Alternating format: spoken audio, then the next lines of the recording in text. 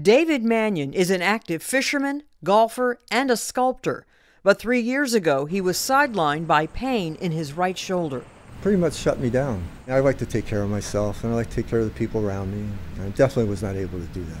David knew he would have to get rotator cuff surgery, but there are some risks. Even though we repair the tendon, we stitch it back into place, about 20% of the time, it may not heal. Which means patients can still have some functional issues, pain after surgery, or even require a second surgery. That's why Dr. Verma wants to see if he can harness the body's own healing power to heal better and faster.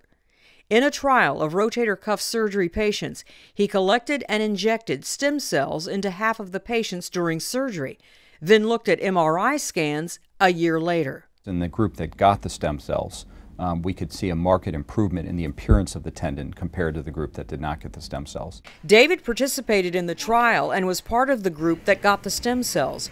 His recovery went so well, he decided to do the stem cells again when his left shoulder gave out. And it worked out really well for me last time. Can I do it again? 3 days after surgery, he no longer needed pain meds. And 3 weeks out, he's eager to pick up where he left off. It's hard to stop me, actually. I'm told by my daughter and wife all the time, stop picking stuff up. I'm Marty Salt, reporting.